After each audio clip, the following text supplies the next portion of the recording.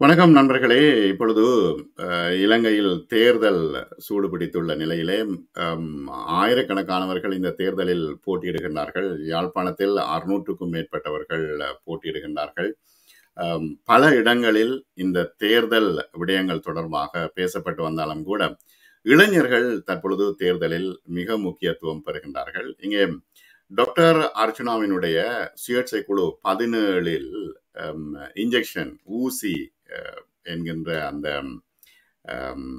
சின்னத்திலே போட்டியிடுகின்ற கௌசல்யா நரேந்திரன் சட்டத்தரணி எங்களோடு இருக்கிறார். அவரோடு நாம் இந்த விடயங்கள் தொடர்பாக பேசுவோம். வணக்கம் கௌசல்யா. வணக்கம் அண்ணா. உண்மையில என்னன்னா, அரசியல் ஒரு முக்கியமான ஒரு விஷயம். இளைஞர்கள் அதுல பங்கு பெற்ற வேண்டும். அதுல எந்த விதமான மாற்று கருத்தும் இல்லை. இது நீங்கள் முதலாவது பங்கு பெற்றுகின்ற தேர்தல் இல்லையா? சரி, ஃபர்ஸ்ட் டைம். இப்ப எத்தனை வயசு உங்களுக்கு? நான் 26. 26.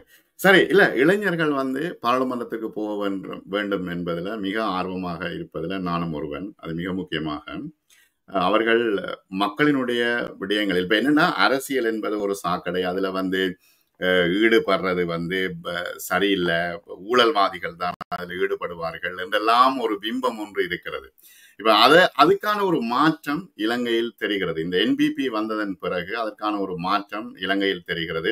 ஒரு ஊழலற்ற ஒரு அரசை உருவாக்க வேண்டும், ஊழலற்ற ஒரு சமூகத்தை உருவாக்க வேண்டும் என்கின்ற கோரிக்கையை முன்வைத்துத்தான் அவர்கள் வந்தார்கள். சரி, இப்ப நீங்கள் சுயேட்சை குழு 17இல் போட்டியிடுகின்றீர்கள். எப்படி இந்த சந்தர்ப்பம் கிடைத்தது? எப்படி உங்களுடைய இந்த சந்தர்ப்பம், இதற்குள்ள எப்படி வந்தீர்கள்? நான் ஆரம்பத்துல இப்ப சட்டத்தரணியா தான் இருக்கிறேன். இதுக்குள்ள வர வேண்டியதுக்கான காரணம் மெயினாவே வைத்தியர் அர்ச்சுனாவை பற்றி நீங்க எல்லாருமே அறிஞ்சிருப்பீங்க. வைத்திய அர்ச்சுனாவின் அந்த வழக்கு நடவடிக்கைகளுக்குள்ள நான் போனது ஒரு காரணம் என்று சொன்னா, ஒரு வழக்க நடத்துறது ஒரு தனி சட்டத்தரணியால சட்டத்தை அமுல்படுத்தினால் கூட அதற்கும் மேலான பல பல அழுத்தங்கள் இருக்கின்றதை நான் உணர்ந்து கொண்ட தருணங்கள் நிறைய இருக்குது. அது வழக்குகள்ல நான் பல இடங்கள்ல சந்திச்சிருக்கிறேன். அதையும் தாண்டி எனது கனவு ஒரு நீதிபதியாக வேண்டும் என்பதுதான் எனது கனவாக இருந்ததே ஒழிய ஒரு அரசியல்வாதியாக வேண்டும் என்று நான் கனவிலும் நினைத்ததில்லை. அன்டில் நான் நோமினேஷன் அந்த 11ஆம் தேதி போடுற வரைக்கும், 11ஆம் தேதி காலமா 10 மணிக்கு நான் நோமினேஷன் ஃபைல் பண்ணும் வரைக்கும், நான் நோமினேஷன் ஃபைல் பண்ண போறேன்றதே எனக்கு ஒரு சந்தேகத்துக்கு தான் இருந்தது. ஏண்டா உங்களுக்கு தெரியும், இந்த சமூகத்துல ஒரு அரசியல்வாதியா என்ற கேள்விப்பட்ட உடனே ஐயோ அரசியலா சாக்கடை, அதுக்குள்ள யாரும் போவானா என்ற ஒரு மைண்ட் செட் எங்கட மக்களுக்கு உருவாயிட்டுது. அதே மைண்ட் செட் தான் எங்கட வீட்டுலயும். நான் ஒரு சிங்கிள் மதரா எங்கட அம்மா வளர்த்தவா. எனக்கு ஒரு அண்ணா இருக்குது. அவங்கட கனவு கூடி நான் ஒரு நீதிபதியாக வர வேணும், தொழில வேறொரு பாத்துல போகணும்ன்றதான் அவங்கட கனவும். இப்ப நான் அந்த 10 மணிக்கு நோமினேஷன் ஃபைல் பண்ணும் வரையும் ஃபேஸ்புக் யூடியூப்ஸ் அதுல வரும் வரையும் அவங்களுக்கும் தெரியாது. ஒரு ஷொக். அப்ப நான் இதுக்கு இறங்க வேண்டியதுக்கான காரணம் என்ன? முதலாவது காரணம் வைத்தியர் அர்ச்சுனா ராமநாதன் அந்த பிரச்சனை தான். நான் இந்த வயசுல எனக்கு 26 வயது தான். அரசியல் அனுபவங்கள் இல்லை என்றே சொல்லலாம். எல்லாம் ஒரு லேர்னிங் தானே. ஸோ இந்த இந்த 26 வயசுல இறங்கி இருக்கிறேன். மக்களா என்ன நினைச்சு அனுப்பி போகட்டுக்கும், ஒரு 5 இயர்ஸுக்கு இருந்து பார்க்கட்டுக்கும் அவங்களுக்கு ஒரு நம்பிக்கை வந்திருந்தா போடலாம். அந்த 5 இயர்ஸ்ல என்னால என்னால என் ஏஜுக்கும் நான் லாட் ஆஃப் எக்ஸ்பீரியன்ஸ் நான் எடுத்துருவேன். என்னால கெயின் பண்ண இயலும். அதுக்கு பிறகு இந்த தொழிலா இருக்கட்டுக்கும், அரசியல் பாதையா இருக்கட்டுக்கும் போகலாமா போகக்கூடாதுன்றது அதையும் பப்ளிக்கே முடிவெடுக்கட்டுக்கும். நீங்க கேட்ட கேள்விக்கு எக்ஸாக்டா சொல்லணும்னு சொன்னா, நானும் எங்கட இருக்கிற 9 டீமும் அரசியலுக்குள்ள இறங்கணும் என்று சொல்லி ஒரு காலமும் விருப்பப்படையில.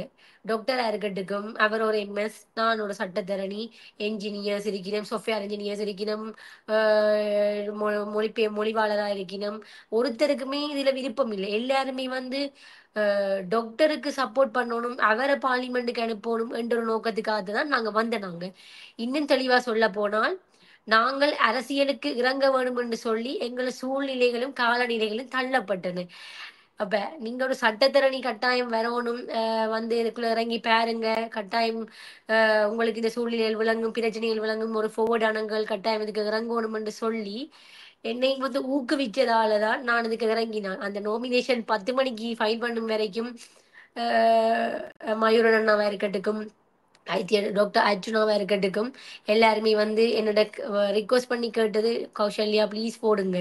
ஸோ அந்த ஒரு காரணத்துக்காக நான் தள்ளப்பட்டு தள்ளப்படைக்க விருப்பம் இல்லாம தான் போட்டேன் நான். ஆனா இதுக்கு இறங்கின பிறகுதான் எனக்கு விளங்குது. ஒரு ஒரு ஆக்களை விசிட் பண்ணிக்குள்ள அதுக்கு பிறகு நான் ஒரு ஒரு இன்றைக்கு கூடி கிளிநொச்சிக்கு போயிருந்தேன் நான். கண் பார்வை தெரியாதாக்கள் போரால பாதிக்கப்பட்டது. சரியா கவலையா இருந்தது பாக்கிக்குள்ள. இவ்வளவு காலம் வந்து எலெக்ட் பண்ணப்பட்ட ஒரு பொலிட்டிஷியன் கூடி அவங்கள போய் பார்த்தது இல்லைன்னு சொல்லிக்குள்ள அவரை பிடிச்ச அலைக்குள்ள வந்து சனம் அவ்வளவு நம்புது டாக்டர். அப்படி அவ்வளவு ஒரு நம்பிக்கையான பேர்சனை வந்து எங்களால முடிஞ்ச எங்களை 9 8 பேராலையும் எங்களால் ஒரு கணிசமான ஒரு வாக்குகள் எடுக்கப்படையும் என்று சொல்லிக்குள்ள அவரை அனுப்பி வைக்கணும். அவரை அனுப்பி வைக்கிறது தான் எங்களோட 8 பேர் டார்கெட்டும். அவரை அனுப்பி வச்சு அவரை மக்கள் நம்புறாங்க. அவரால முடிஞ்சதை அவர் கட்டாயம் செய்வார்ன்ற நம்பிக்கை இருக்குது. நான் ஒரு அரசியல்வாதியா வந்தா என்ன செய்வேன்ன்றது எங்களோட கொள்கையில இருக்குது. ஸோ இதுதான் நான் அரசியலுக்கு இறங்கினதுக்கான ஒரு பின்புலம் என்று ஷோர்ட்டா சொல்லலாம். இல்ல நல்ல விஷயம். என்னன்னா, இளைஞர்கள் வந்து அரசியலுக்கு வாரது, அரசியல படிக்கிறது, அரசியலோடு தங்களை இப்ப எல்லாருமே அனுபவஸ்தர்களாக வரையில அரசியல்ல. இப்ப அது ரணில் விக்ரமசிங்கவா இருந்தானே, மஹிந்த ராஜபக்ஷவா இருந்தானே, அவர்களுக்கான அரசியல் பின்புலம் இருந்தது. ஆனால் பலருக்கு அரசியல் பின்புலம் இருக்கேல்ல. ஆகவே அவர்கள் வந்து கொஞ்சம் கொஞ்சமாகத்தான் மக்களுடைய பிரச்சனைகளை முன்வைத்து தங்களுடைய அரசியலை முன்னெடுத்து கொண்டு போன பிறகு வளர்ந்த பிறகுதான் இந்த ஊழல் விஷயங்கள்ல ஈடுபடுகின்றார்கள். நீங்கள் சட்டத்தரணி, இப்ப பல்கலைக்கழகம், கோர்ட், வீடு என்று இருந்த உங்களை வந்து இப்ப சமூகத்துக்குள்ள ஊடாட விட்டது ஒரு நல்ல விஷயம் என்று நான் கருதுறேன். என்னன்னா, இப்ப சமூகத்தினுடைய பிரச்சனை, இப்ப பாருங்க, நீங்க கிளிநொச்சி போனோடனே நீங்க உணர்ச்சி வசப்படுறீங்க. இந்த மக்களுடைய பிரச்சனை இப்படி இருக்குது, யாரும் வந்து கதைக்கே இல்லையேன்னு. அப்ப ஒரு தூய்மையான அரசியலை முன்னெடுக்கிறது மிக முக்கியமான விஷயம். இதுல வந்து உங்களோட கொள்கை பிரகடனம் வந்து என்ன விஷயத்த சொல்லுது? நான் இன்னும் பார்க்கல. அது என்ன விஷயத்த சொல்லுது? கொள்கை பிரகடனம் என்று சொல்லி எங்கட 9 பேருக்கும் 9 கொள்கை பிரகடனம் அப்படியெல்லாம் இல்லை. பொதுவான கொள்கை பிரகடனம் தான். அதை 9 பேருமே 9 பேருமே செய்வோம். ஆனாலும் அதுலேயும் எங்களுக்கு தனித்துவமான விசேட எக்ஸ்பீரியன்ஸ் இருக்கும். என்ன எடுத்துக்கொண்டீங்கன்னா சட்டம் சம்பந்தமான விஷயங்கள், வைத்தியர் எடுத்துக்கொண்டீங்கன்னு சொன்னா வைத்திய சம்பந்தமா ஊழல்கள், அதுக்குள்ள நடக்கிற கரப்ஷன்ஸ், இதுகள் பிரைவேட் செய்யறது, அந்த மாதிரி விஷயங்கள். என்ஜினியர்ஸ் எடுத்துக்கொண்டீங்கன்னு சொன்னீங்கன்னா அந்த செக்டர், பிரைவேட் செக்டர்ஸ்ல என்ன நடக்குது, அதுக்குள்ள ப்ராஜெக்ட்ஸ்கள் எடுத்து அந்த ப்ராஜெக்ட்ஸ்கள் நீட்டா நடக்குதா, அல்லது ஒரு ரோட் ப்ராஜெக்ட் எடுத்தா நீட்டா ரோட் போடுறாங்களா, ஒரு ஹவுஸ் டெவலப்மெண்ட் ப்ராஜெக்ட் எடுத்து சொன்னா அந்த ஹவுஸ் டெவலப்மெண்ட் சரியா நடக்குதா, அதுக்குரிய அலோகேஷனான அதுக்குரிய அமௌண்ட் சரியா போய் சேருதா, அப்படியான விஷயங்கள் கண்டு சொல்லி மெட்ட ஃபீல்டுகள்ல மெட்ட ஆக்கள் இருக்கைக்கு வந்து எல்லா நாலேஜும் எங்களுக்கு ஒரு எக்ஸாக்டா ஒரு இடத்துல வரைக்குள்ள எங்களால எல்லா விஷயத்தையுமே வந்து பரிமாறிக்கொள்ள கூடியதா இருக்கும். கொள்கைகள் வந்து இப்படி கொள்கைகள் என்று சொல்லி அதை தனியா வகுத்து அதை மட்டுமே இம்ப்ளிமெண்ட் பண்றதுக்கு ஒருத்தருமே போறே இல்லை, அதை செஞ்ச ஆக்களும் இல்லை. எனக்கு நிறைய பேர் இந்த கொமெண்ட்ஸ்ல பார்த்தனா, நீங்க பால் சார்ந்து கதைக்காம பாலியல் சாராம கதைங்க, அது ஆண் பெண்ணு சொல்லி கதைக்காம பா அது சாராம. ஆனா எந்த கேள்வி வந்து பெண்கள் சம்பந்தமா கனவீர் கதைச்சு போட்டு பார்லிமெண்ட் போயிருக்கணும் தான் இல்லைன்னு சொல்ல, ஆனா அதை இம்ப்ளிமெண்ட் பண்ணிருக்கணுமா என்றதான் என்ற கேள்வி. இவ்வளவு துஷ்பிரயோகங்கள் நடக்குது, பெண்கள் சார்பா நிறைய விஷயங்கள் நடக்குது.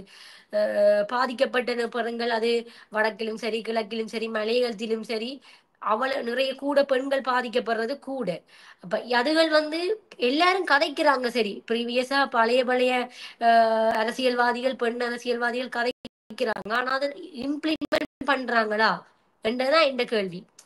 எல்லாரும் கதைக்கிறாங்க பாலியல் சம்பந்தமா, பால் வர்க்கம் சம்பந்தமா கதைக்காதீங்க, ஆண்கள் ஆண் பெண் என்ற வேறுபாடு இல்லாம கதைங்கன்னு சொல்றதையும் சரி.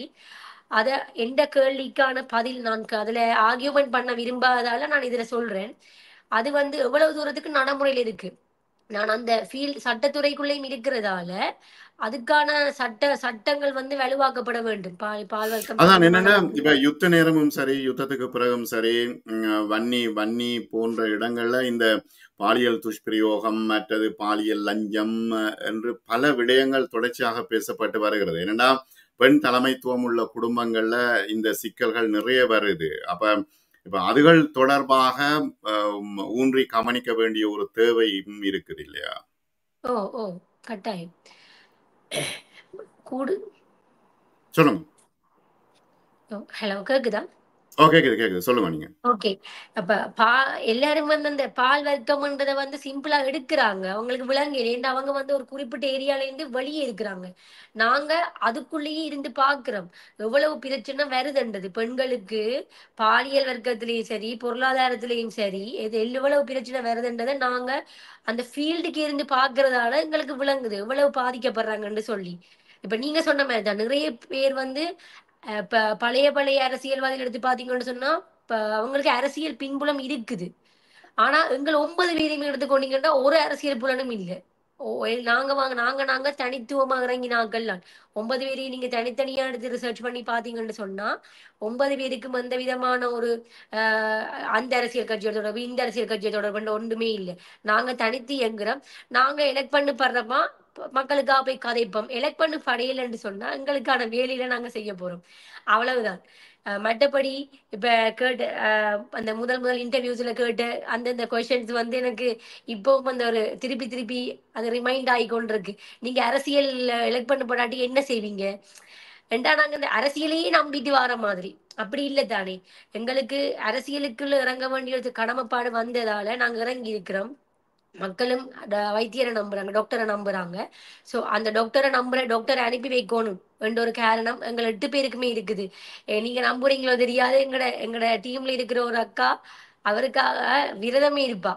இவர வந்து என்ன ஃபாஸ்டிங் அவங்க இல்ல அவரை இல்ல அனுப்பி அதுக்கு வைக்கணும். காரணம் இருக்கு. அதுக்கு காரணம் இருக்கு. என்னடா கௌசல்யா, இப்ப வந்து சமூகத்தில ஊழல் தொடர்பான ஒரு பிரச்சனை, ஊழலோ அல்லது வந்து மோசடிகள், மக்கள் நெருக்கடிக்கு ஆளாகும் பொழுதுதான் இது வெடிக்கிறது. இப்ப நீங்க அறகலைய போராட்டத்தை எடுத்தாலும் கூட மக்களை போட்டு நெருக்கி நெருக்கி நெருக்கி நெருக்கி கடைசியா ஒரு அறகலைய போராட்டமாக அது வெடித்தது.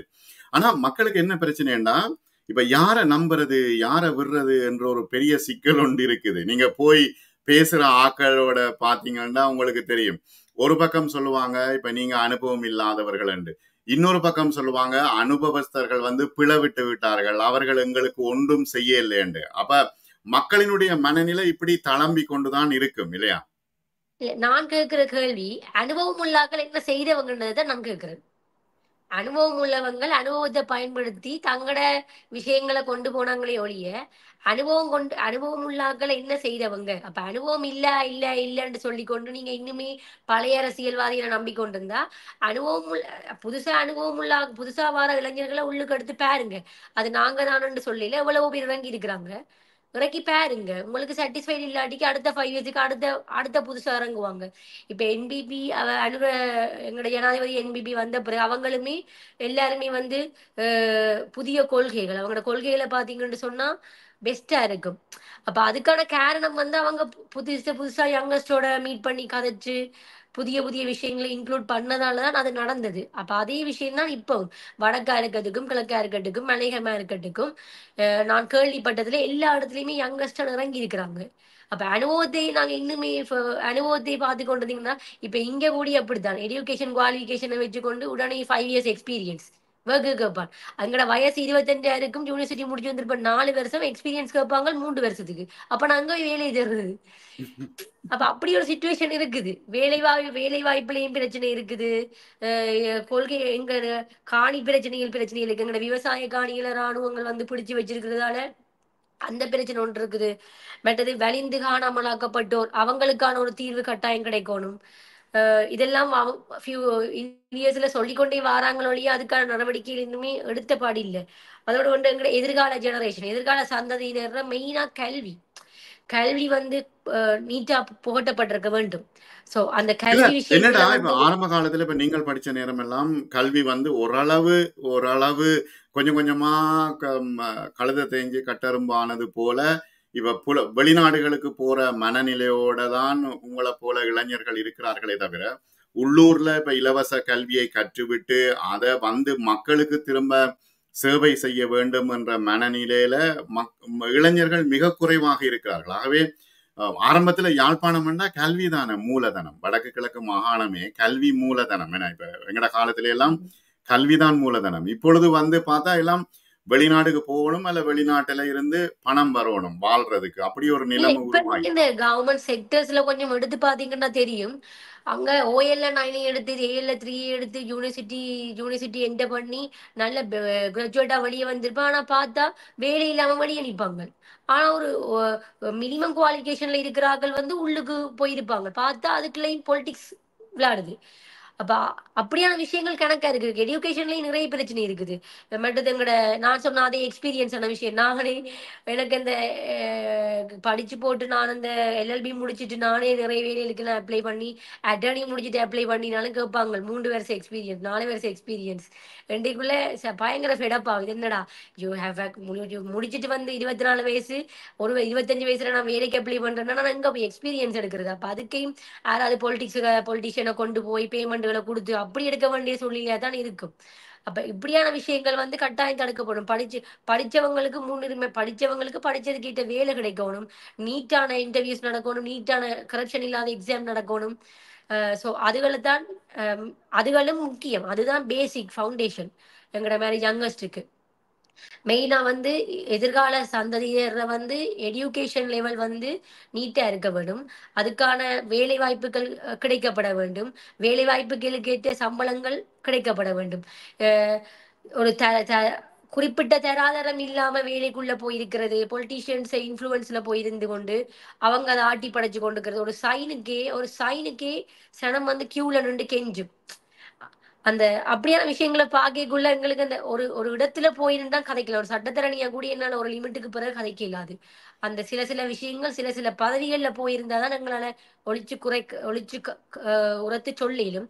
ஸோ அப்படியான விஷயங்களை பார்த்த பிறகுதான் இதுக்குள்ள வந்து இறங்கணும். கட்டாயம் இறங்கி எங்களால செய்ய வேண்டிய விஷயங்களை செய்து அது மக்களுக்கு சாட்டிஸ்ஃபைட் ஆனா இருக்கட்டும், ஓகே, அது இப்போ இம்ப்ளிமெண்ட் ஆகும். அப்படி ஆகையிலன்னு சொன்னா அடுத்த 5 வருஷம் இருக்குது, அதையும் அவர்கள் பார்த்துக் கொள்வார்கள். இல்ல, நல்ல விஷயம். அடுத்த வந்து இப்ப 6 பேர் நீங்கள் இதுல இணைஞ்சிருக்கிறீர்கள். இப்ப இந்த சுயேட்சை குழு எப்படி எப்படி இயங்குது? எனக்கு அது தெரியல. நான் காலம் நான் நீங்கள வந்துட்டேன். அப்ப இந்த இப்ப சுயேட்சை குழு நீங்க இன்ஜெக்ஷன் ஊசி உங்களுடைய சின்னம், அதை எப்படி தெரிவு செஞ்சீங்க? அந்த ஊசி சின்னத்தை டாக்டர் வழியால ஊசி என்றது இந்த கட்சிக்கான ஆரம்பமே டாக்டர் தான். அப்ப அவருக்காக தான் நாங்க ஒர்க் அவுட் பண்ண போறோம். அவருக்காக தான் அவர் தான் அனுப்பி வைக்க போறோம். அப்ப அவர் சார்பான ஒரு ஒரு விஷயத்தை எடுப்ப முன்னே அவங்க தந்த லிஸ்ட்ல எங்களுக்கு சூட்டபிளா இருந்தது அந்த அந்த சிரிஞ்ச். அப்ப சிரிஞ்ச் எடுத்தோம். அதுல என்னன்னு சொன்னா அவர் டாக்டர் நாமினேஷன் போட போயக்குள்ள அங்க உள்ள எல்லாருமே சொன்னது நாங்க டாக்டருக்காக விட்டு கொடுத்துட்டோம். அவருக்கு அதுல சண்டை வரக்கூடாது, அவர் சிரிஞ்ச் எடுக்கட்டும்னு சொல்லி நாங்க எல்லாரும் டீமா சொன்னது அந்த சிரிஞ்ச். அந்த சிரிஞ்சே வந்தது. இப்ப இந்த கட்சி எழும்புறதுக்கான இந்த சுயேட்சை குழு எழும்புறதுக்கான காரணம் அவர்தான். அவருக்காகத்தான் இது இயங்குது. ஸோ அதுக்காக அந்த சிரிஞ்ச். சரி. இப்ப வந்து இந்த 6 பேர் சிரிஞ்சுக்கு தான் எல்லாரும் ஓட் பண்ணணும், அப்படியா? சிரிஞ்சில வந்து எங்களுக்கு இண்டிவிஜுவல்ஸ் நம்பர்ஸ் வரும் தானே. ஸோ சிரிஞ்ச் வந்து எங்களோட சின்னம். அதுல யாருக்கு விருப்பமா இருக்குதோ அவங்களுக்கு அவங்க ஓட் பண்ணலாம். இல்ல, எனக்கு விளங்கல. எனக்கு அதை சொல்லுங்க. எனக்கு சிரிஞ்சுக்கு ஓட் பண்ணணும், திரும்ப உங்களுக்கு ஓட் பண்ணணும், அப்படியா? உங்களுக்கு மீனிங் உங்களோட 9 பேர் இருக்கிறாங்க. அந்த 9 பேர்ல அவங்க தேர்ந்தெடுத்து விருப்பமானவங்களுக்கு போடலாம். ஓகே. இப்ப சிரிஞ்சுக்கு ஓட் பண்ணினா சுயேட்சை குழுவின் தலைவர் தான் பாராளுமன்றம் போவாரா, அப்படியா? அது என்ன என்ன சிஸ்டம் சொல்லுங்க எனக்கு. இல்ல, அந்த சிரிஞ்சுக்கு செலக்ட் பண்ணி சிரிஞ்சு எங்களோட சின்னம். அதோட எங்களுக்கு வந்து தனிப்பட்ட நம்பர்ஸ் தருவாங்க. ஸோ அந்த நம்பர்ஸோட சேர்த்த மாதிரி அவ யாருக்கு விருப்பப்படினமோ யாரை எலெக்ட் பண்ணப்படினமோ அவங்களோட மிச்ச வாக்குகளை இடலாம். அந்த அப்படி ஒரு சிஸ்டம் தான் அதுல இருக்கு. எங்களுக்கு இன்னும் நம்பர்ஸ் தர இல்லை. ஸோ அதை பற்றின விளக்கங்கள் வந்து இப்ப எங்களுக்கு தெளிவா சொல்லல. அது சரி. இப்ப டாக்டர் அர்ச்சுனா வந்து பிரபல்யமானவர். நானும் 2-3 வீடியோ போட்டேன் நான் அவருடைய செய்திகள் தொடர்பாக.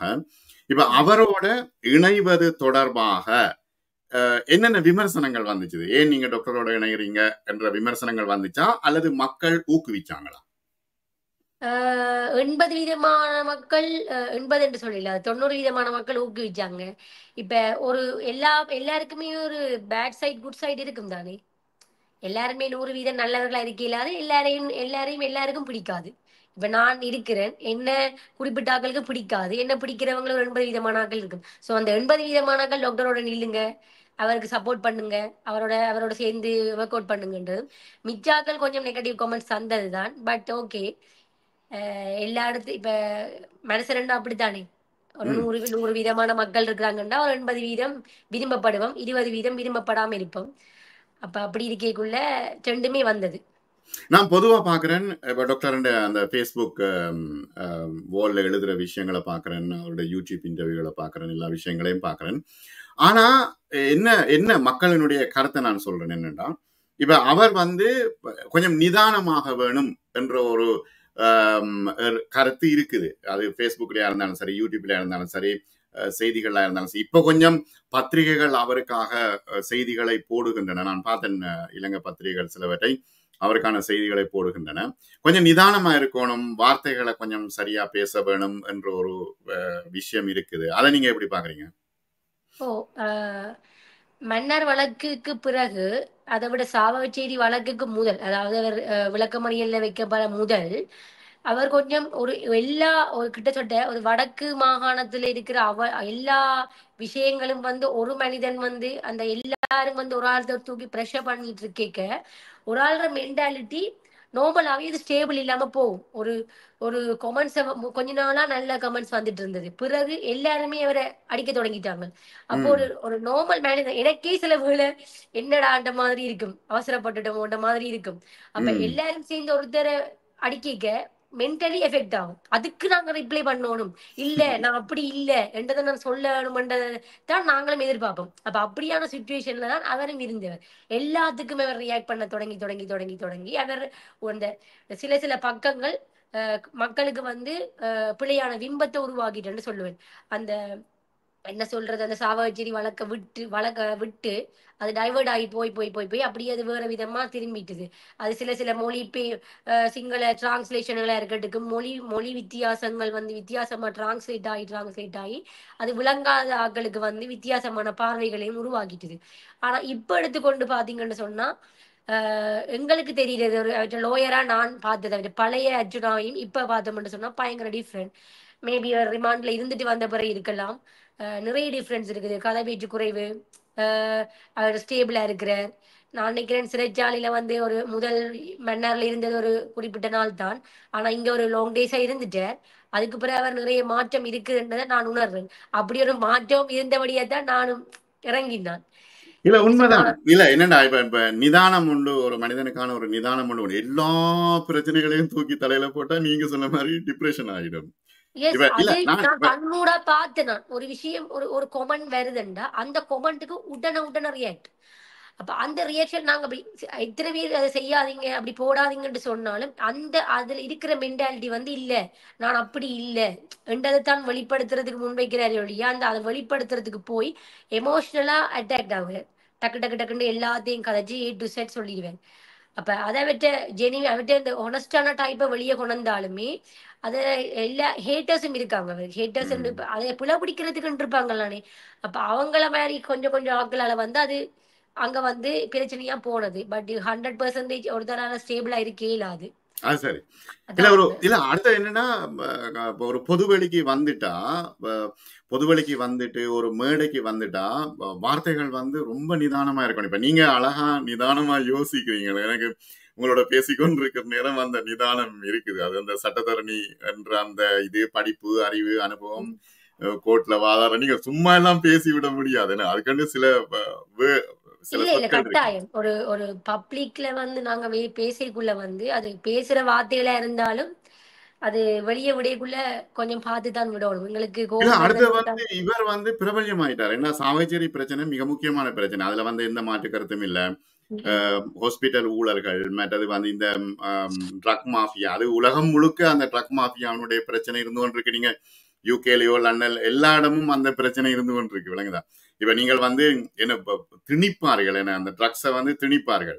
அப்ப அவர் வந்து என்னன்னா ஒரு நிதானமான ஒரு விஷயத்துக்கு வந்தார். சாவச்சேரி பிரச்சனை அந்த நிதானமான ஒரு பிரச்சனைக்கு வந்தா பிறகு இன்னொரு விஷயம் எனக்கு ஞாபகம் வந்தது.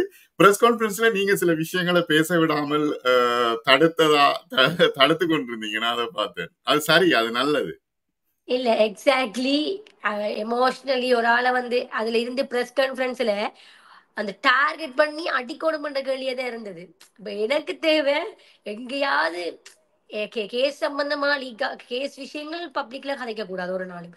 அப்ப உண்மை. அப்படியான விஷயங்கள் வெளியே வரக்கூடாதுன்றதுல நான் இதுல இருந்தேன். ஏண்டா வழக்கு ஒன்று நடந்துட்டு இருக்கேக்குள்ள வழக்கு சம்பந்தமா அல்லது நீதிமன்றங்கள் சம்பந்தமா கோர்ட் ப்ரொசீடிங் நாங்க பப்ளிக்ல கதைக்க கூடாது. ஆனா ம். அவங்களோட கேள்விகள் வந்து இவரை டக்குன்னு ட்ரிகர் பண்ணி விடுற மாதிரி டக்குன்னு ட்ரிகர் பண்ணி டக்குன்னு எடுத்து அந்த அந்த அவங்களோட வியூவர்ஸுக்கு போடக்கூடிய மாதிரி ஒரு கேள்வியை தான் இப்ப இவர் எடுத்து. அவங்களுக்கு தெரியாது திரும்பி ஜெயில போட்டுருவாங்க. யா அப்ப நான் அதை பிறகு விளங்கப்படுத்தினான். நீங்க கேட்கறது எல்லா கேள்வியிலும் 100% சரி. இது எல்லாத்துக்குமான பதில் வழக்கு முடியறதுக்கு நாங்க கூப்பிட்டு வடிவத்தாரம் யூடியூப்ல போடுங்க. வழக்கு முடிய விட்டு போடுங்க. என்ன நீங்க உண்மை. கேட்கிற ஒவ்வொரு கேள்வியும் அவருக்கு தான் வழக்குக்கு பாதிப்பது. அப்ப உள்ள போய் இருக்க போறதும் அவர் தான். உண்மைதான். அடுத்தது வந்து நீங்க இப்ப சமூகத்துக்கு மத்தியில போறீங்க. எங்கெங்கெல்லாம் நீங்க இப்ப பிரச்சாரம் செய்தீங்க? ஒன்று டாக்டர் சொல்ற ஒரு விஷயம் என்னன்னா முக்கியமா பணம் இல்ல முக்கியம். மக்களினுடைய மனதை கவர வேண்டும் என்பது மிக முக்கியம். என்னடா மில்லியன் கணக்குல செலவழிக்கிறாங்க. பாத்தீங்க தானே இந்த அரசியல் கட்சிகள் எல்லாம் மில்லியன் கணக்குல செலவழிக்கிறாங்க. அப்ப எங்கெங்கெல்லாம் பிரச்சாரத்துக்கு போனீங்க? எப்படி உங்களோட செலவு விஷயங்கள் எல்லாம் கவர் ஆகுது? இல்ல, உண்மையா சொல்ல போனா உங்களுக்கு செலவுன்னு சொல்லி இனிமே ஸ்டார்ட் ஆயில. இன்றைக்கு கூடிய எங்களுக்கு நோட்டீஸ் அடிச்சு தந்தாங்கோ. அவற்ற ஃபேன் ஒரு ஆள் ஃப்ரீயா 1000 நோட்டீஸ். அப்ப இன்றைக்கு போய் எடுத்துட்டு வந்தது 1000 நோட்டீஸ். 1000 போதாதே. இல்ல போதாது ஃப்ரீ. இல்ல எல்லாரும் ம். அவர் வந்து அதுக்காக 10,000 ஃப்ரீயா அடிச்சு தர மாட்டேன். அப்படி இவற்ற ஃபேன்ஸ் வந்து நாங்க போஸ்டர் அடிச்சு தரணுமா, உங்களுக்கு இலவசமா நாங்க சேனல் ஏதாவது பண்ணணுமா, இப்படி என்னட்ட கூடி அவரை டிரெக்டா கண்டெக்ட் பண்ண அவர் போன் ஆன்சர் பண்றது குறைவு. என்னோட நிறைய பேர் எடுத்து போஸ்டர் அடிச்சு தரவா, விஷுவல் நாங்க செஞ்சு தரவா, ஆடியோ செய்யவா, வீடியோ செய்யவா, ஃப்ரீயா செய்யறோம் வந்து அப்படின்னு சொல்லி எங்களுக்கு கனவேர் கேட்டது. கனவேர் கேட்டு கொண்டிருக்கிறோம். ஆனா எங்களுக்கு அந்த ட்ரஸ்ட் இஷ்யூ ஒன்று இருக்கிறதால நாங்க அதுல இறங்க பயப்படுறோம். உண்மையா சொல்ல போனா மற்ற பொலிட்டீஷியன்ஸ் எப்படின்னு தெரியல. ஆனா எங்களுக்கு வந்து பட்ஜெட்ன்றது சரியான குறைவா தான் இருக்கு. ஏன்னா எங்களுக்கு ஃப்ரீயா பரப்புரை செய்யறதுக்கு ஆட்கள் வர்றதுக்கும் ரெடி, ஃப்ரீயா நோட்டீஸ் தரதுக்கும் ரெடி. ஃப்ரீயா இன்னைக்கு எனக்கு கிளம்புல இருந்தெல்லாம் அடிச்சு கேட்டாங்க. அப்படி மீன்ஸ் நாங்க உங்களுடைய போட்டோஸ் ஆடியோஸ் அது இதெல்லாம் தாரீங்களா நாங்க உங்களுக்கு செய்து தரோம்னு சொல்லி. பட் அங்கே ஆட்களை நேர்ல பார்க்காம நாங்க ஒன்னும் டைரக்டா கொடுக்கல அதுங்களுக்கு. உண்மை, உண்மை, அப்படி உண்மை, உண்மை. நிறைய பேர் அடிச்சு அடிச்சு கேட்டது. பட்ஜெட்ன்னு சொன்னா பட்ஜெட் இஷ்யூஸ் எல்லாம் வந்து உண்மையா அது நான் ஹேண்டில் பண்றேன் இல்ல. ஆனா நான் அறிஞ்ச வரையில் நாங்க மக்களுக்கு எங்களை வந்து மக்களுக்கு பிடிச்சிருந்தா அவங்களே வந்து தருவாங்க. இன்னொருத்தர் சொல்ற இடங்களுக்கு ஒரு பிரிண்டர்ஸ் வந்து எங்களுக்கு சொல்றாங்க, சார் இப்படி புக்ஸ் அடிக்க போறோம்னு நாங்க கேள்விப்பட்டிருந்தாங்க, உங்களுக்கு நாங்க அடிச்சு தரோம் சார். ஒரு ஒரு சின்ன பேஜ் ആണ് ஒரு மினிமம் ஒரு 8 to 10 pages வரும். நாங்க அடிச்சு தரோம் சார்ன்னு சொல்லி அதை அவங்களுக்குள்ளே பிரிக்கிறாங்க. 10 பேரை வந்து 10 பேருமே ஒரு 10,000 புத்தகம்னா அந்த 10,000 புத்தகத்தை 10 பேருக்குள்ளேயும் பிரிச்சு செய்யறாங்க. அப்படி இருக்கேக்க நான் எடுத்து நினைச்சது உண்மையிலேயே எங்களை வந்து பப்ளிக்கு பிடிச்சதுன்னு சொன்னா, அதாவது எங்களை மீன்ஸ் டாக்டரை பிடிச்சா எங்களை பிடிக்கும். எங்களை பப்ளிக்கு பிடிச்சதுன்னா அந்த பப்ளிக்கே எங்களுக்கு இறங்கி செய்தது. அப்ப அவங்களே ஃபோன் பண்ணி கேக்குறாங்க, சார் இப்படி நோட்டீஸ் ஒட்டுறதுக்கு நாங்க எங்க வரணும் எப்படி வரணும் பண்ணி நாங்களா கூப்பிட்டு காசை கொடுத்து செய்ய தேவையில்லை. அப்படி பாக்கிக்குள்ள பட்ஜெட் என்ற விஷயம் சரியான குறைவா தான் இருக்குது. இப்ப அவரும் சொல்றேன் ஏன் அடிக்கடி போடுறேன் போஸ்ட்ல எங்களை தன்னை சாட்டி காசு வாங்குறாங்க. அது நானே காது கூட பார்த்து கேட்டும் இருக்கிறேன் பார்த்தும் இருக்கிறேன். அவரை அவர ஃபேன்ஸ் அவருக்கு நாங்க உதவி செய்ய போறோம் என்று சொல்லிக்கொண்டு அவங்களோட அக்கௌண்ட்டுக்கு புல புலம்பெயர் உறவுகளால புலம்பெயர் உறவுகளால காசு போடப்படுது. அப்ப அதை வந்து அவர் திருப்பி திருப்பி போற ஆனா அந்த விஷயம் திருப்பி திருப்பி திருப்பி ரிப்போர்ட் அடிக்கிறாங்க. அது ரிப்போர்ட் அடிச்சு இப்படி இப்படின்னு போயிருது. அப்ப அப்படியே ஏன் அந்த இல்ல அப்ப கேட்கிற ஆட்களுக்கெல்லாம் ஏன் குடுக்குறாங்க? இப்ப இவராவே ஒருத்தரை யா நியமிக்கலாமே. அது சம்பந்தமா தான் நாங்க இன்றைக்கு கூடிய ஒரு டிக்டாக் லைவ்ல போய் சொன்னது. எங்க இவரா கதைக்காம டாக்டரா கதைக்காம நீங்கள் காசு போட வேண்டாம். ஏன்னா அவ்வளவு செலவாக இல்லை எங்களுக்கு இன்னுமே. பெரிய செலவே இல்லை. நாங்க இன்னுமே இறங்க நேர நேர பப்ளிக்க போய் மீட் பண்றோம். ஆக்களை போய் கதைக்கிறோம். அவங்களே தேடி வந்து கதைக்கிறாங்க டாக்டர். அப்ப அப்படின்னு கேட்க அவங்களுமே சொல்றதுதான் நீங்க வந்து ஒரு சின்ன மாதிரி ஒரு பாக்கெட் நோட்டீஸ் மாதிரி எனக்கு அடிச்சு தாங்க சார். நாங்க உங்களுக்கு இதுதான் உங்களோட சின்னம், இதுதான் உங்களோட நம்பர்ன்னு சொல்லி கொடுக்கறதுக்கு வேற எதுவுமே தேவையில்லை சார். யூனிவர்சிட்டி பிள்ளைலேருந்து எல்லாருமே கேட்குறாங்க. எங்களுக்கு ஃப்ரீயா செய்யறதுக்கு ரெடி. பட் எங்களுக்கு இந்த ட்ரஸ்ட் இஷ்யூ ஒன்று இருக்கு. நம்பிக்கை தன்மை, யாரை நம்பி கொடுக்கறது என்ன இல்ல. ஒரு வாலண்டியர் அவரால் வரைக்குள்ள நாங்க யோசிப்போம், இது அந்த பொலிட்டிஷியன் அந்த கட்சியா இருக்குமோ, இந்த கட்சியா இருக்குமோ, என்னத்துக்கு வாராங்க. அப்ப அப்படி அந்த இஷ்யூ இருக்கிறதால நாங்க அந்த யாரையுமே நம்பி கொடுக்க இல்லை. பட்ஜெட் இஷ்யூன்றது எங்களுக்கு அவ்வளவு பெருசா போகவும் இல்லை. அடுத்து இப்ப மக்கள் மத்தியில போகக்குள்ள சரி, இப்ப நீங்க எங்கெங்கெல்லாம் பிரச்சாரம் செய்யுங்க? இப்ப வடமாகாணம் தான் நீங்கள் கவர் பண்றீங்க. வடமாகாணம் வன்னி மாவட்டம், வேற வன்னி மாவட்டம் வவுனியா, மன்னர், முல்லைத்தீவு. நீங்க யாழ்ப்பாணம் மாவட்டம். நாங்க யாழ்ப்பாணம் கிளிநொச்சி. யாழ்ப்பாணம் கிளிநொச்சி. இப்ப எங்கெங்கெல்லாம் போயிருக்கீங்க? கிளிநொச்சிக்கு போயிருக்கிறீங்க. யாழ்ப்பாணம் மாவட்டத்துக்குள்ள நாங்க எக்ஸாக்டா சொல்ல போனா இன்றைக்கு தான் நாங்க ஸ்டார்ட் பண்ணியிருக்கிறோம். இன்றைக்கு அவர் சொல்லி இருக்கிறார், நான் வந்து போரால பாதிக்கப்பட்ட ஆட்கள், போரால பாதிக்கப்பட்ட மக்கள்லே தான் நான் தொடங்குவேன் இந்த பரப்புரை என்று. அது மாதிரியே இன்றைக்கு எங்களுக்கு ஒரு கோல் வந்து, இன்றைக்கு இந்த வெள்ளை பிரம்பு, விழி பார்வையற்றோருக்கான வெள்ளை பிரம்பு நாள் என்று சொல்லி கோல் வந்தது. பக்குண்டு ஒரு 1 ஹவருக்குள்ள 1 ஹவர்ல முடியும் ஒரு 10 மினிட்ஸ்ல வெளிக்கிட்டு போனேன் யாழ்ப்பாணத்துல இருந்து கிளிநொச்சிக்கு. வெஹிக்கிள் தானே போனது. போய் அங்க நீங்க இந்த வீடியோஸை பார்த்துருப்பீங்க. சரியான பாவமா இருந்தது. ஆக்களை பாக்கியக்குள்ள எங்களுக்காக. நான் அந்த டைம்ல இல்லை, நான் சரியான சின்ன பிள்ளை நான். அப்படி இல்லாட்டிக்கும் அவங்க அந்த டாக்டரோட கதைக்குள்ள அவங்க இதுகள் விளங்குது. அதனால் அந்த அந்த பாயிண்ட்ல இருந்து தான் ஸ்டார்ட் ஆனது எங்கட விஷயங்கள் வரப்புரைகள். இனி இனி இனி எங்களுக்கு ஒரு ஷார்ட் பீரியட்ஸ் இருக்கிறதால எவ்வளவு தூரத்துக்கு போவோம்னு தெரியல. பட் எங்களால் முடிஞ்சது வரதுக்கு போவோம். சோஷியல் மீடியால ஸ்ப்ரெட் ஆயிட்டு இருக்குது. இனி ஒரு மாதம் தான் இருக்கு இன்னும் எலெக்ஷனுக்கு. இல்ல இன்னொரு விஷயம் என்னன்னா, சரி, புலம்பெயர் மக்களுக்கு நீங்கள் சொல்ல வார விஷயம் என்ன? இந்த பண விஷயங்கள் மற்றது என்ன விஷயங்கள், இந்த இதை நீங்க உறுதியா சொல்லுங்க. இது கொஞ்சம் பரவலா போடும். ஓகே. புலம்பெயர் மக்களுக்கு சொல்ல வர்றது வந்து நிறைய பேர் நிறைய அட்வைஸ் பண்றாங்க. நானே நிறைய பார்த்துருக்கிறேன். டாக்டர் அப்படி செய்ய சொல்லுங்க, இப்படி செய்ய சொல்லுங்க. சின்ன லைவோட போறேன்னு சொன்னாலே எங்களுக்கு கோல் வந்துடும். ஐயோ லைவ் தான் சொல்லுங்க. அப்படி பயங்கர கன்சர்ன் அவங்க. இவ்வளவுத்துக்கு அவர் எழும்பி நிக்கிறதுக்கு காரணம் நான் சொல்லுவேன் அவங்க தான். அவங்களோட சப்போர்ட்டும் மோட்டிவேஷனும் தான். அதுதான். அதை விட்டுட்டு இங்க உள்ளாக்கள் 100% இருக்கிறாங்க என்றாலும் அவங்க அந்த கொஞ்சம் சில சில விஷயங்களை வந்து வெளிநாட்டுல இருக்கிறதால ஓப்பனா கதைப்பாங்க. நாங்க ஸ்ரீலங்காக்குள்ள இருக்கிறதால ஓப்பனா கதைக்க இயலாது. அவங்கள அத ம். மோட்டிவேட் பண்ணி டாக்டர் வந்து இந்த அளவுக்கு ஸ்ட்ரென்த் ஆனதுக்கான காரணம் நான் உண்மையா அவங்களுக்கு தேங்க் பண்ணேன். ஒரு சில நேரங்கள்ல ஐயையோ இவங்களால தான் இவர் ட்ரிகர் ஆகுறாரோ, ஐயையோ வாய மூடிக்கொண்டிருக்கிறார் இல்லையே, அப்படியான விஷயங்களும் எனக்கு தோட் ஆனது.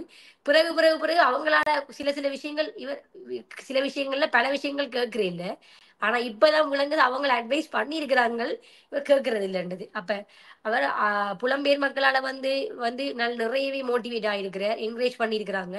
அதே நேரத்துல பண விஷயங்கள்ல வந்து அவங்க இன்னுமே கேட்கறாங்க. எப்படியா உதவி செய்யறது. நாங்க இப்ப எங்கட எங்கட கோட்பாடு என்னன்னு சொன்னா, நாங்க ஒரு டிஷர்ட் அடிக்க போறோமா, ஒரு புக்ஸ் அடிக்க போறோமா, அந்த டிஷர்ட்டுக்குரிய கம்பெனியே டைரக்டா இன்வாய்ஸ் அனுப்பி, அவங்களே இன்வாய்ஸ் அனுப்பி டைரக்டா பே பண்ணட்டும். அப்படிதான் எங்களோட எல்லா கோஆர்டினேஷனுமே இருக்குது. இப்ப மயூரன் அண்ணா ஒரு ஒரு விஷயத்தை எடுத்துக்கிறேன், டாக்டர் ஒரு விஷயத்தை எடுத்துக்கிறேன், நான் ஒரு விஷயத்தை எடுத்துக்கிறோம். ஃபார் எக்ஸாம்பிள் நான் நோட்டீஸ் சொன்னா நோட்டீஸுக்கு எனக்கு இவ்வளவு எலெக்ஷன் ஆகுது.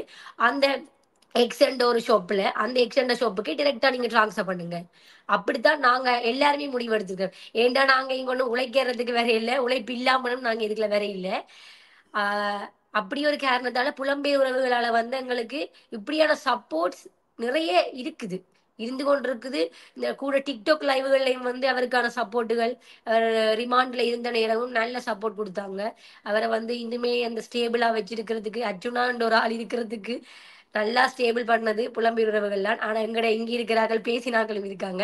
அதுல ஒரு ஆள் நானும். அந்த காலத்துல சாவச்சேரி பிறகு ரிமாண்ட் ஆக முதல் ஐயோன்ற மாதிரி இருந்தது. ஆனா இப்ப ஏன் இந்த தொல்லைக்குள்ள இந்த ஆள் போய் விழுகுதுன்னு நீங்க யோசிச்சீங்களா? இல்ல நான் அப்படி யோசிக்கல. புலம்பெயர் உறவுகள்லாம் இப்ப எங்களுக்கு டிக்டாக் லைவ்களை பாக்குறதுக்கோ அவ்வளவு பெரிய லைவ்களை பாக்குறதுக்கோ டைம் இருக்காது. அப்ப கேட்கறது கொமெண்ட்ஸ்களை பாக்கிக்குள்ள ஃபாரின்ல இருக்கிற ஆட்கள்லாம் ட்ரிகர் பண்றாங்க போல இருக்குன்னு தான் எங்களோட தோட். ஆனா இவர் ரிமாண்டுக்குள்ள போன பிறகுதான் எனக்கு ஃபாரின்ல இருந்து நிறைய நிறைய கால்ஸ் வந்தது. அப்ப பாக்கிக்குள்ள முழங்கிச்சு இவர் தான் சொல்றதை கேட்காம இருந்துக்கிறாரு, அவங்க வடிவாத்தான் லீட் பண்ணியிருக்கிறாங்க. அப்படி இருக்க வந்து புலம்பெயர் உறவுகள் சப்போர்ட் வந்து இவருக்கு 100% கிடைச்சிருக்குது. அதை நான் அப்ரிஷியேட் பண்றேன். இன்னும் தொடர்ந்து கிடைக்கணும்ன்றதை நான் கேட்டுக்கொள்றேன். மிக நன்றி கௌசல்யா. மனம் திறந்து உங்களுடைய இந்த இன்டர்வியூ நீங்க செய்தீங்கள், இந்த இந்த நேர்காணலை. சுயேட்சை குழு 17 இன்ஜெக்ஷன் சின்னத்தில் இருக்கிறது.